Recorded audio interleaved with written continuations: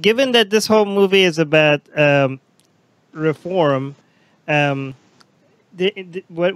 thing I think was missing was any mention of, and maybe I missed it, the ex-Muslim movement, and as an alternative to reform. And given that the main advocate for reform, Maajid, he himself in his book Radical, he mentions the ex-Muslim movement and his support for the ex-Muslim movement. Yeah, I think there's two main ways to answer that. One is, of course, it's hopeless that we were going to make a comprehensive film about something as big and sloppy as that. So there is a narrow story of just this particular conversation. So, okay, there's a lot of ways to answer it. Another way to answer it is, as the filmmaker, I'm not beholden to everything that either man says in the film or woman in the film and any of the voices we have.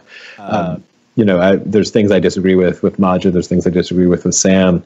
I hope the film plays as an invitation to continue the conversation, and that particular point is, of course, like a monumental part of the conversation that needs to be told. The idea of, is Maajid wasting his time, is a totally legit conversation to have, and I hope that's also invited in there. And I think Maajid would also, there's moments in the film, and maybe this is an advantage of the visual of it, is you could see Majid's face when he says a lot of this stuff. I think the best defense of Maajid, if I would give it to you now, Armin, is Maajid is trying to be the voice that he didn't hear when he was 15. Take that or leave that. Secular Jihadists is an increasingly influential podcast with much of its growing audience in Muslim-majority countries, advocating for atheists, secularists, and Enlightenment thinkers.